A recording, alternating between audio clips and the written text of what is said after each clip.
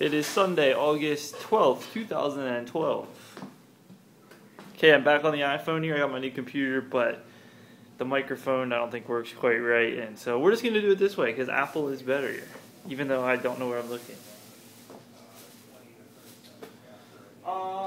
Went to CVS today. I'll just give you the coupon rundown, or the magic coupon machine rundown first, because I didn't buy that much. $6 off any Oral-B 3-count power refill brush heads, except Sonic. Don't go try to buy the Sonic. You can't do that. Buy 2 American greeting cards, get 1 free. Celebrate! Exclamation point. And I had a 30% off coupon that I didn't use because everything I bought was on sale, which was an email. 40 cents off any 2 large Dove bars. $3 off $15 in Caliber stationery. I'm about to go buy some Caliber stationery so it stops spitting that coupon out. I'm not going back to school. $1 off Vita Fusion and Little Critters gummies. That just sounds great. $2 off any hair color, $5.99 or more.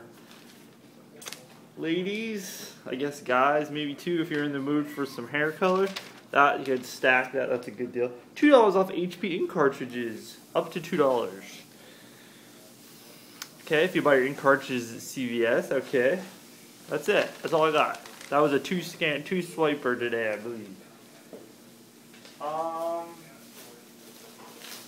In today's Red Plum, I believe there is a coupon for a free Good and Natural bar. These are located back in with the nutritional bars. I got the cranberry almond. Yes, I did. 230 calories. Ooh, 28 grams of carbs, but we have 5 grams of dietary fiber. These are on sale, by the way, for 99 cents, but if you use that coupon, it makes it free, which I don't know, I forget what the value is on that. I have another one too, but they only have 1 small box there, so I only bought 1. Not to be a shelf cleaner, but yeah. It's free, so why not? By the way, I did not use any extra bucks this week, and I did not get any back, because I really think this week kind of sucks just like last week, but prove me wrong. These Starbucks refreshers, I really like these. These are $1.50. But there is a Bricks coupon out there for $1 off, which I think it reset if it was one of the original ones when they first came out, because I was able to print 2 off of multiple computers. So I bought 4 for basically 50 cents a can. It's pretty good. They have multiple varieties. So we're trying orange melon, raspberry pomegranate, and strawberry lemonade. So for that, I paid a total of $2.12 for 4 cans of Starbucks refreshers, which are normally, I don't know how much they normally are. They're probably over $2, so that's a pretty damn good deal. And a Good and Natural bar, which someone commented last time that I do not show the product when I'm talking about them, but I thought I did. But here you go, and the Starbucks, I already showed you those, which is a savings of $7.33. Year-to-date savings is $6.8803. Kind of slow moving this year. I didn't do as much as I did last year because I'm just looking out for the awesome deals, and I'm just buying awesome deals only. Cost me a couple bucks a week. I spent $2.12 here.